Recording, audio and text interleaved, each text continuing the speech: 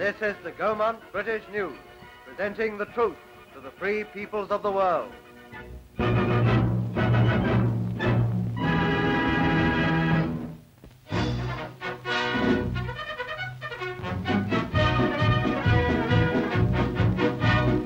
High drama in the return of there was Britain's Prime Minister from his successful visit to Canada and the United States.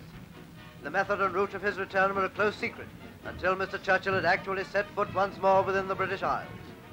The Newsreel cameraman was a fellow passenger of the Prime Minister, and this is the record of that flight from the United States to Bermuda when Churchill sat at the controls of the transoceanic flying boat.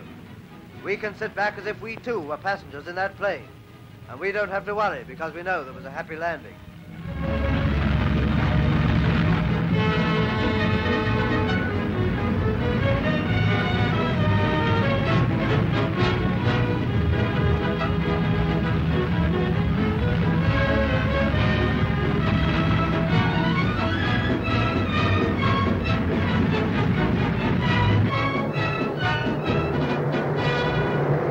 First leg of the long journey was completed when the great flying boat came into Bermuda.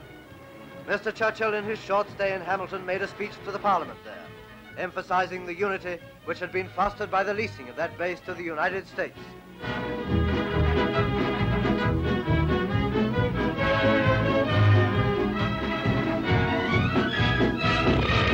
So, after a very brief delay, the Prime Minister and his traveling companions returned to the flying boat en route for Britain. But before he arrives, let us turn to the England v. Scotland